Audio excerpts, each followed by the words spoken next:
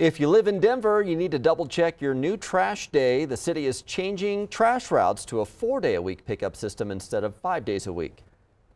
The city has grown about 200,000 residents in the last 15 years, which is just amazing. We've had insurmountable growth in Denver. It's a beautiful city. And because of that growth, what we were seeing is just, a need for more efficient routes for a trash system.